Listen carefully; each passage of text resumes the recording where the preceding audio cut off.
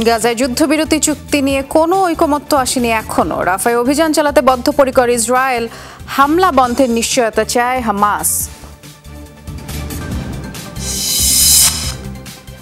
Israel বিরোধী বিক্ষোভ দমনে পুলিশি অভিযান অব্যাহত যুক্তরাষ্ট্রে। গ্রেফতার ছাড়িয়েছে ২৫০০। নতুন নতুন দেশে ছড়াচ্ছে আন্দোলন। যুক্তরাজ্যের স্থানীয় নির্বাচনে কনজারভেটিভদের ভরাডুবি। শক্ত অবস্থানে জানান দিল লেবার পার্টি। তৃতীয়বারের মতো লন্ডনের মেয়র সাদিক খান।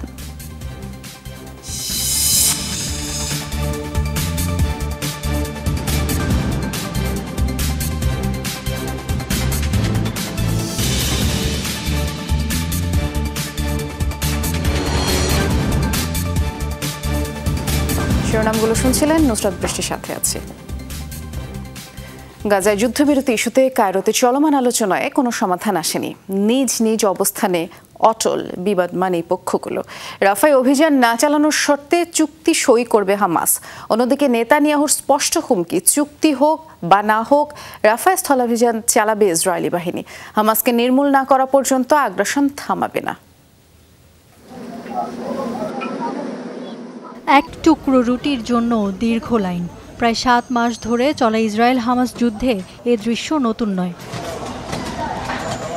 অসহায় মানুষগুলো আর যুদ্ধ চায় না। প্রতিনিয়ত মৃত্যুর সাথে লুকোচুরি খেলতে খেলতে ক্লান্ত গাজাবাসী। যে কোনো মূল্যে এ বর্বরতায় সমাপ্তি চায় তারা।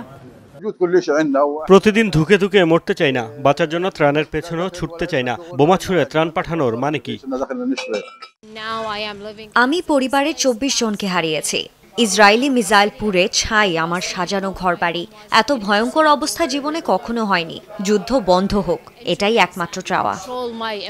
উপত্যকায় ৩৫,০০০ ছুঁই ছুঁই প্রাণহানি। তারপরও চলমান আগ্রাসনে বিরতি নেই কোনো। নৃশংসতা থামাতে তোড়জোড় চালাচ্ছে বিভিন্ন মহল। কায়রোতে যুদ্ধবিরতি ইস্যুতে হামাস ইসরায়েলের প্রতিনিধিদের সাথে আলোচনায় বসেছে মধ্যস্থতাকারী দেশগুলো। আলোচনার মুখ্য বিষয় ৪০ দিনের যুদ্ধবিরতি। চুক্তিতে পৌঁছানো গেলে মুক্তি পাবেন হামাসের কাছে জিম্মিরা। একই সাথে ইসরায়েলের কারাগারে আটক ফিলিস্তিনি বন্দীরাও মুক্তি পাবেন। অবশ্য বৈঠকে এখনো দেখা যায়নি আলোর মুখ। নিজ অবস্থানে অটল উভয় পক্ষই। আমাদের দাবি স্থায়ী যুদ্ধবিরতি এবং গাজা থেকে ইসরায়েলি সেনা প্রত্যাহার। দুর্ভাগ্যবশত নেতানিয়াহু তা মানতে নারাজ। যে কোনো মূল্যে রাফায় স্থলাভিযান চালাবেই। শনিবার রাতে এক বিবৃতিতে হামাস জানায়, যুদ্ধবিরতি কার্যকর হোক সেটাই তাদের প্রত্যাশা। তবে পুরোপুরি যুদ্ধ বন্ধের নিশ্চয়তা না পেলে কোনো চুক্তিতে যাবে না স্বাধীনতাকামীরা। অন্যদিকে হামাসের অস্তিত্ব থাকবে এমন কোনো চুক্তি সইয়ে নারাজ ইসরায়েলও। তবে নতুন কোনো অভিযানের পক্ষে নয় ইসরায়েলের ঘনিষ্ঠ মিত্র যুক্তরাষ্ট্র। তাই যুদ্ধবিরতি ইস্যুতে বেশ তৎপরতা দেখাচ্ছে বাইডেন প্রশাসন। ইফাতারা খন্দকার, যমুনা নিউজ। যুদ্ধবিরতির আলোচনার মধ্যেও গাজায় অব্যাহত আছে ইসরায়েলি আগ্রাসন। ২৪ ঘণ্টায় উপত্যকার বিভিন্ন স্থানে ইসরায়েলি হামলায় ২৬ জনের প্রাণ গেছে, অর্ধশতাধিক আহত হয়েছে। শুক্রবার হামাস নিয়ন্ত্রিত স্বাস্থ্য মন্ত্রণালয় এই তথ্য জানিয়েছে। গাজা সিটি, রাফা সহ বিভিন্ন এলাকায় বোমা হামলা চালিয়েছে ইসরায়েলি সেনাবাহিনী। গাজা সিটির জয়তুন শহরে বোমা হামলায় একই পরিবারের ৩ জনের প্রাণ গেছে, যাদের মধ্যে ২ জনই শিশু। হামলা চালানো হয়েছে রাফার শরণার্থী শিবিরগুলোতেও। রাতভর গোলাবর্ষণ চলে হতাহত হয়েছেন অনেক ফিলিস্তিনি। হামাসের ঘাঁটি নির্মূলের নামে নিয়মিতই টার্গেট করা হচ্ছে নিরীহ ফিলিস্তিনিদের। গেল ৭ মাসে ইসরায়েলি আগ্রাসনে গাজায় প্রাণ গেছে ৩৪,৬৮৩ জনের। আবারও ফিলিস্তিনের পশ্চিম তীরে তাণ্ডব চালিয়েছে ইসরায়েলি সেনারা। শনিবার রাতভর সাঁড়াশি অভিযান চালানো হয় তুলকারেমে। এতে করে কমপক্ষে ৫ ফিলিস্তিনির প্রাণ গেছে। রোববার বার্তা সংস্থা রয়টার্স এই তথ্য জানিয়েছে। অভিযান চালানো হয় দেইর আল ঘুসুম সহ বেশ কয়েকটি শহরেও ব্যাপক ধরপাকড় চলে। হামলা চালানো হয় স্থানীয়দের বাড়িঘরেও। ক্ষতিগ্রস্ত হয় কয়েকটি আবাসিক ভবন। ইসরায়েলি বাহিনীর ভাষ্য, জঙ্গি বিরোধী অভিযানে মৃত্যু হয়েছে ওই ৫ ফিলিস্তিনির। দাবি সন্ত্রাসী কার্যক্রমের সাথে তারা জড়িত ছিলেন। ৭ অক্টোবর হামাসের অভিযানের পর ইসরায়েলি নৃশংসতার মূল টার্গেট গাজা হলেও পশ্চিম তীরে প্রতিনিয়ত বর্বরতা চলছে।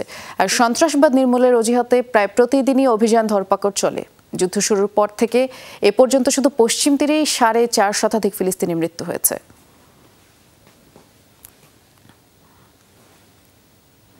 প্রধানমন্ত্রী বেনিয়ামিন নেতানিয়াহুর পদত্যাগের দাবিতে বিক্ষোভে উত্তাল ইসরায়েলের রাজধানী তেল আবিব রোববার স্থানীয় সময় রাতে রাস্তায় প্রায় ৩৫,০০০ ইসরায়েলি নামে দাবি অবিলম্বেই ফিরিয়ে আনতে হবে হামাসের কাছে আটক জিম্মিদের।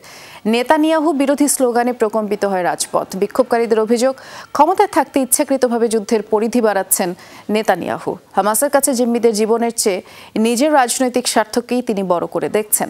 আর এ সময় প্রধানমন্ত্রী হিসেবে নেতানিয়াহুকে পুরোপুরি ব্যর্থ বলেই বিক্ষোভকারীরা আখ্যা দেন। আর ব্যর্থতা স্বীকার করে শিগগিরই গদি ছাড়ার দাবি জানান তারা। ৭ অক্টোবরের অভিযানের পর থেকে জিম্মি মুক্তির দাবিতে নিয়মিতই বিক্ষোভ করে আসছে ইসরায়েলিরা।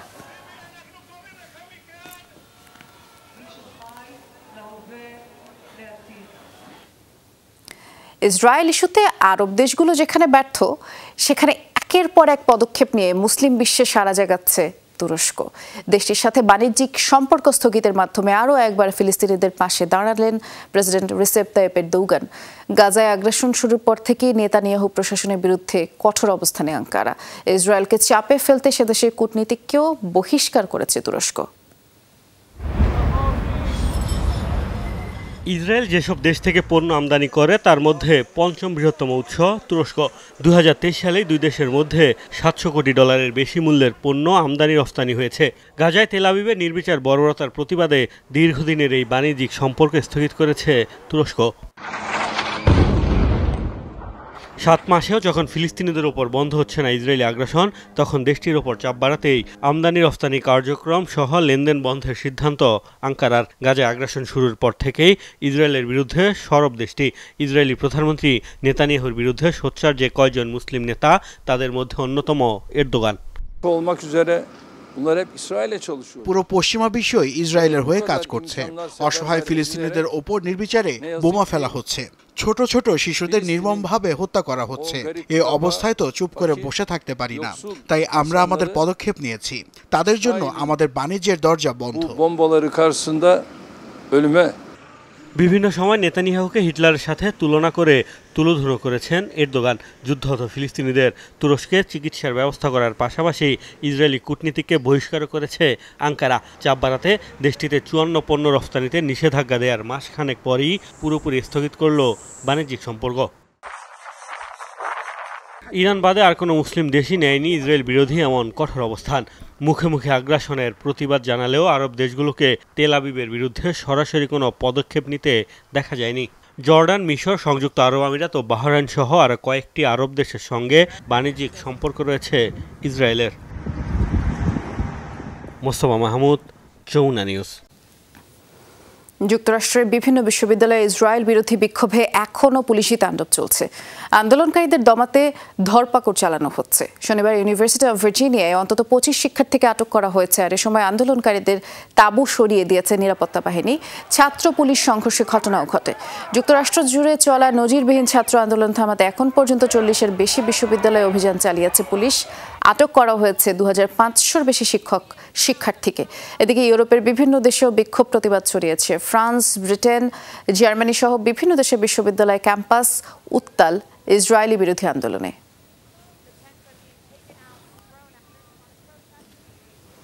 যুক্তরাজ্যের জাতীয় নির্বাচনের আগে কনজারভেটিভদের বিরুদ্ধে শক্ত অবস্থান জানান দিল লেবার পার্টি। স্থানীয় নির্বাচনে বড় সাফল্য পেয়েছে দলটি, ভরাডুবি হয়েছে ক্ষমতাসীনদের। লন্ডনে তৃতীয়বারের মতো মেয়র নির্বাচিত হয়ে রেকর্ড গড়েছেন লেবার পার্টির নেতা সাদিক খান। লিভারপুল সিটির স্থানীয় নির্বাচনেও লেবার দলটি বাজিমাত করেছে। অনেক বিশ্লেষকই বলছেন, রক্ষণশীলদের 14 বছরের শাসনের অবসান হতে যাচ্ছে এবার, সে বার্তাই দিচ্ছে স্থানীয় নির্বাচন। সিটি হলের সমর্থকদের উল্লাস। আবারও লন্ডনের মেয়র নির্বাচিত হলেন লেবার পার্টির সাদিক খান। জনমত জরিপের হিসেবে অনুমিতই ছিল তার জয়, তবে প্রত্যাশার চেয়েও বড় ব্যবধানে হারিয়েছেন প্রতিদ্বন্দ্বী সুসান হলকে। সাদিকের পক্ষে ভোট পড়েছে 10 লাখের বেশি, যা মোট ভোটের প্রায় 44%। ফলাফলে সুসানের তুলনায় 11 পয়েন্টে এগিয়ে তিনি। তৃতীয় মেয়াদে নির্বাচিত হওয়া লন্ডনবাসীর অকুণ্ঠ সমর্থন নিয়ে বড় জয় পাওয়াটি সত্যিই সম্মানের। এটা কেবল ইতিহাস তৈরির দিন নয়, ভবিষ্যতের রূপরেখা নির্ধারণের দিন। বিজয়ীর ভাষণে আগামী জাতীয় নির্বাচনে লেবার পার্টির সম্ভাবনা নিয়ে আশাবাদ জানান সাদিক খান। প্রধানমন্ত্রী ঋষি সুনাকের প্রতি দ্রুত নির্বাচন আয়োজনের আহ্বান জানান তিনি। গত 8 বছর ধরে টরি সরকারের বিপরীত স্রোতে সাঁতার কেটেছে লন্ডন। কের স্টারমারের নেতৃত্বে লেবার পার্টি আবার সরকার গঠনে প্রস্তুত। ঋষি সুনাকের উচিত জনগণকে সিদ্ধান্ত নেওয়ার সুযোগ দেওয়া। আরেক শহর লিভারপুল সিটিতেও জয়ী হয়েছেন লেবার পার্টির প্রার্থী স্টিভ রদারহাম। বিশ্লেষকরা বলছেন, ব্রিটেনের জাতীয় নির্বাচনের আগে ক্ষমতাসীনদের তুলনায় লেবার পার্টির শক্ত অবস্থান প্রমাণিত হলো স্থানীয় নির্বাচনের মধ্য দিয়ে। এই সাফল্য মনোবল বাড়িয়ে দিয়েছে দলটির নেতাদের। আমার মনে হয় সরকারের প্রতি এটি স্পষ্ট বার্তা। আপনাদের বিভাজন, বিবাদ আর 14 বছরের ব্যর্থতায় আমরা বিরক্ত। 14 বছর পর যদি দেখা যায় আপনার দল দেশকে আরো খারাপ অবস্থানে নিয়ে গেছে, তবে এক মুহূর্ত সরকারে থাকার অধিকার নেই আপনাদের। আইনের ছাত্র পাকিস্তানি বংশোদ্ভূত সাদিক তরুণ বয়সেই যোগ দেন লেবার পার্টিতে। ব্রিটিশ সরকারের একাধিক পদে দায়িত্ব পালন করেছেন তিনি। লন্ডনের মেয়র হিসেবে তার যাত্রা শুরু হয়েছিল 2016 সালে। এরপর থেকেই অপ্রতিদ্বন্দ্বী হয়ে ওঠেন গত কয়েক বছরে। Dorothy Tasrin, Jamuna news. মিয়ানমারের রাখাইন প্রদেশে সীমান্তরক্ষীদের আরও একটি গুরুত্বপূর্ণ ঘাঁটি দখলে নিয়েছে আরাকান আর্মি। শুক্রবার বাংলাদেশ সীমান্তের কাছাকাছি মংডুতে বর্ডার গার্ড পুলিশ বিজিপি হেডকোয়ার্টার্সের নিয়ন্ত্রণ নেয় বিদ্রোহীরা। 50 সেনা আত্মসমর্পণ করেছে, এমনটা জানিয়েছে রাখাইনের বেশ কিছু গণমাধ্যম। এবং শহরটির 12 কিলোমিটার উত্তরে একটি গ্রামে অবস্থান ঘাঁটিটির। বৃহস্পতিবারই সেখানে হামলা চালায় আরাকান আর্মি, তবে পুলিশ ও সেনারা প্রতিহত করে বিদ্রোহীদের। অভিযানে হেলিকপ্টার ব্যবহার করে জান্তা বাহিনী। আর বিজিপি হেডকোয়ার্টার্স দখলের পর শহরের ভেতরে প্রবেশ করে বিদ্রোহীরা। অঞ্চলটির আরও কয়েকটি ঘাঁটি ও সীমান্ত চৌকি জান্তার দখলে। বুথিডং, মংডু আন শহরে আরও কয়েকটি সেনা চৌকি দখলে লড়াই করছে বিদ্রোহীরা। ইউক্রেনের খার্কিভে একদিনে 2 দফা হামলা চালিয়েছে রাশিয়া। টার্গেট করা হয় একটি শিল্প এলাকা।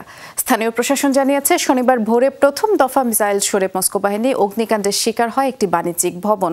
এতে নারী ও শিশুসহ কমপক্ষে 6 জন আহত হয়। পাল্টা হামলার দাবি করেছে ইউক্রেন। দোনেৎস্কে রাশিয়ার সুখোই 25 ফাইটার জেট ধ্বংসের কথা জানিয়েছেন প্রেসিডেন্ট। শনিবার ভলোদিমির জেলেনস্কি বলেছেন, খার্কিভ ও নিপ্রো শহরে 13টি শহীদ ড্রোন ভূপাতিত করেছে কিয়েভ সেনারা। রাশিয়া 8টি মিসাইল এবং প্রায় 70টি গাইডেড বম্ব ছুড়েছে, এমন দাবিও তার। ইউক্রেনে অভিযান শুরুর পর থেকে নিয়মিত টার্গেট হয়েছে খার্কিভ। সম্প্রতি আবারও হামলা বেড়েছে এই অঞ্চলটিতে।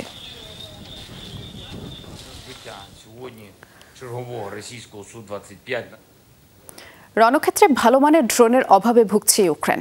দেশটির সেনাদের দাবি, সমরযানের গুণগত মানও প্রশ্নের সম্মুখীন, তাই যুদ্ধের ময়দানে পিছিয়ে যাচ্ছে তারা। ফ্রন্টলাইন যোদ্ধাদের কাছে গত বছরের তুলনায় 3 গুণ বেশি ড্রোন সরবরাহ করা হয়েছে। সৈন্যদের অভিযোগ, স্থানীয়ভাবে তৈরি এসব যুদ্ধাস্ত্র মানসম্মত নয়। 2 বছরের বেশি সময় ধরে শক্তিশালী রাশিয়ার বিরুদ্ধে লড়ছে ইউক্রেন। দীর্ঘ সময় ধরে চলা যুদ্ধে দেখা দিয়েছে অস্ত্রের সংকট। চাহিদা মেটাতে বাড়ানো হয়েছে অস্ত্র উৎপাদন। যদিও যুদ্ধের মাঠে সরবরাহ করা এসব ড্রোন যথেষ্ট শক্তিশালী নয় বলে অভিযোগ করছে সেনারা। তাদের দাবি, পর্যাপ্ত বিস্ফোরক থাকলেও অভাব রয়েছে শক্তিশালী ড্রোনের। যুদ্ধে যেসব অস্ত্র ক্ষতিগ্রস্ত হয়েছে তার ধ্বংসাবশেষ সংগ্রহ করছি, সেখান থেকে পুনরায় অস্ত্র তৈরি করছি। তবে মানসম্মত ড্রোন তৈরিতে যা প্রয়োজন সেরকম সরঞ্জামের ঘাটতি আছে আমাদের। মানহীন ড্রোনের কারণে যুদ্ধের মাঠে অনেকটাই পিছিয়ে পড়ছে জেলেনস্কি বাহিনী। শত্রুপক্ষের আক্রমণের প্রতিনিয়ত কোণঠাসা হচ্ছে তারা। সেনাদের দাবি, রাশিয়ার পর্যাপ্ত ড্রোন থাকলেও নেই দক্ষ জনবল। তাই উন্নত ড্রোন পেলে পুতিন বাহিনীকে সহজেই ঘায়েল করা সম্ভব বলে দাবি করছে তারা। রাশিয়ার ড্রোন পরিচালনাকারী দল ততটা অভিজ্ঞ নয়, কাজেই তাদের পর্যাপ্ত ড্রোন থাকলেও এর কার্যকর ব্যবহার করতে পারছে না। তারা প্রশিক্ষণপ্রাপ্ত নয়। অনেক সময় তারা খোলা মাঠেই ড্রোন হামলা চালাচ্ছে। যুদ্ধের শুরু থেকেই চালকবিহীন আকাশযান উৎপাদনে ঝুঁকেছে কিয়েভ। বর্তমানে শুধু ড্রোন নিয়েই কাজ করছে দেশটির 200-র মতো প্রতিষ্ঠান। শুধু তাই নয়, সমরাস্ত্রের অতিরিক্ত চাহিদা মেটাতে বেসরকারি খাতে বরাদ্দ বেড়েছে 20 গুণেরও বেশি। অনিক রহমান, যমুনা নিউজ। কানাডায় খালিস্তানপন্থী শিখ নেতা হরদীপ সিং নিজ্জার হত্যাকাণ্ডে জড়িত 3 ভারতীয় গ্রেফতারের বিষয়ে এখনও ভারতকে বিস্তারিত তথ্য দেয়নি কানাডা পুলিশ, এমন দাবি দেশটির পররাষ্ট্রমন্ত্রী এস জয়শঙ্করের। স্থানীয় এক গণমাধ্যমে দেওয়া সাক্ষাৎকারে তিনি জানিয়েছেন, গ্রেফতারের বিষয়টি তিনি অবগত হলেও এখনও নয়াদিল্লিকে আনুষ্ঠানিকভাবে কোনো তথ্য দেওয়া হয়নি। এ বিষয়ে বিস্তারিত তথ্যের অপেক্ষায় আছেন বলেও জানান জয়শঙ্কর। কোনো গ্যাংয়ের সাথে আটককৃতদের যোগাযোগ থাকতে পারে বলেও ধারণা তার। এদিকে আবারও কানাডার বিরুদ্ধে ভারতের সন্ত্রাসীদের প্রশ্রয় দেওয়ার অভিযোগ তোলেন তিনি। গত বছরের 18 জুন কানাডার ভ্যানকুভার শহরে গুলি ছুড়ে হত্যা করা হয় শিখ নেতা নিজ্জরকে। হত্যাকাণ্ডের সাথে ভারত সরকার জড়িত এমন অভিযোগ তোলেন কানাডার প্রধানমন্ত্রী জাস্টিন ট্রুডো।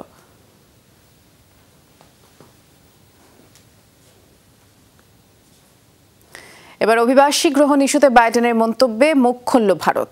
মার্কিন প্রেসিডেন্টের মন্তব্য প্রত্যাখ্যান করে বক্তব্য দিয়েছেন ভারতের পররাষ্ট্রমন্ত্রী এস জয়শঙ্কর। বলেছেন, ভারত বহু সংস্কৃতির সমন্বয়ে গঠিত একটি রাষ্ট্র, আর তাই নতুন কোনো সংস্কৃতি বা বিশ্বাসের জনগোষ্ঠী নিয়ে ফোবিয়া থাকার কোনো কারণ নেই।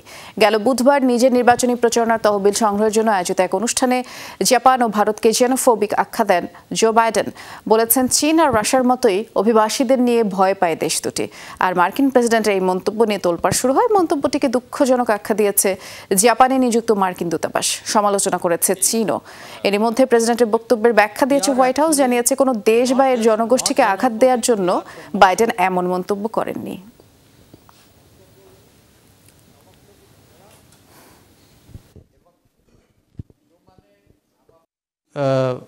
আমরা জেনোফোবিক নই। বিশ্বের সবচেয়ে উন্মুক্ত ও বৈচিত্র্যময় সংস্কৃতির দেশ ভারত, একই সাথে সবচেয়ে পরমত সহিষ্ণু দেশ। আমাদের অর্থনৈতিক অগ্রগতি নিয়েও কথা বলেছেন মার্কিন প্রেসিডেন্ট। তিনি নিশ্চয়ই জানেন আমাদের জিডিপি বৃদ্ধির হার 7%। বৃদ্ধির হার যাচাই করে দেখলেই তিনি তার উত্তর পেয়ে যাবেন। জম্মু কাশ্মীরে বিচ্ছিন্নতাবাদীদের সাথে সংঘর্ষে নিহত হয়েছেন ভারতের সশস্ত্র বাহিনীর এক সদস্য। আরও 5 জন আহত হয়েছে, যাদের মধ্যে একজনের অবস্থাই সংকটাপন্ন। শনিবার স্থানীয় সময় সন্ধ্যায় জম্মু কাশ্মীরের পুঞ্চ এলাকার সুরানকোটে এই হামলার ঘটনা ঘটে। ভারতীয় কর্তৃপক্ষ জানায়, বিমান বাহিনীর সদস্যদের বহনকারী একটি গাড়ি লক্ষ্য করে গুলি ছুড়ে বিচ্ছিন্নতাবাদীরা। তবে পরে আত্মরক্ষার্থে পাল্টা হামলা চালায় সেনারা। কিছুক্ষণ দুপক্ষের মধ্যে ব্যাপক গোলাগুলি চলে। রাতে ঘটনাস্থলে পৌঁছায় সেনাবাহিনীর বাড়তি সদস্য। পুরো এলাকা ঘিরে ফেলা হয়। তবে এখনও জানা যায়নি কে বা কারা এই হামলার পেছনে ছিলেন।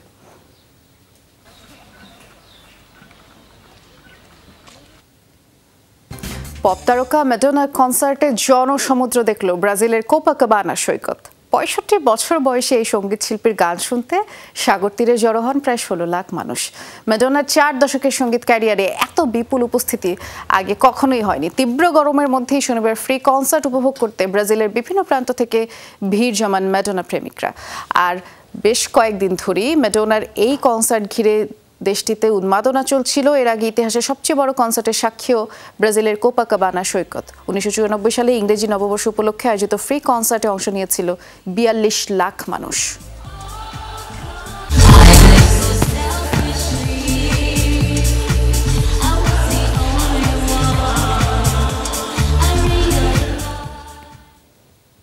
ভয়াবহ বন্যায় বিপর্যস্ত যুক্তরাষ্ট্রের টেক্সাস অঙ্গরাজ্য। প্লাবিত হয়েছে দক্ষিণ পূর্বাঞ্চলীয় নতুন নতুন এলাকা। এখনও জরুরি অবস্থা জারি রয়েছে, উদ্ধার কাজও চলছে। শনিবার হিউস্টন শহরের বিভিন্ন জায়গা থেকে সরিয়ে নেওয়া হয়েছে শতাধিক পানিবন্দী মানুষ আর পোষা প্রাণী।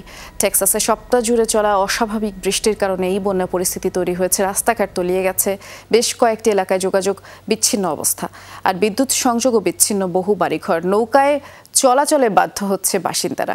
আবহাওয়া বিভাগ জানিয়েছে বৃষ্টিপাত আরও 1 সপ্তাহ চলবে।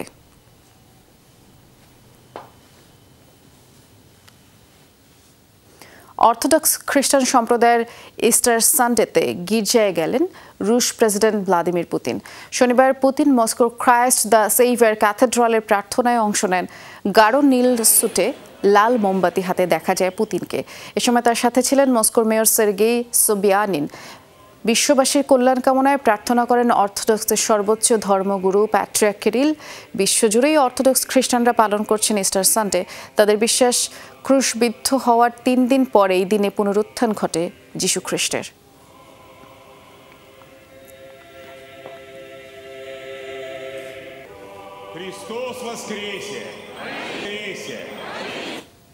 এ ছিল যমুনা আই-ডেস্কের আয়োজনে। সাথে থাকার জন্য সবাইকে ধন্যবাদ।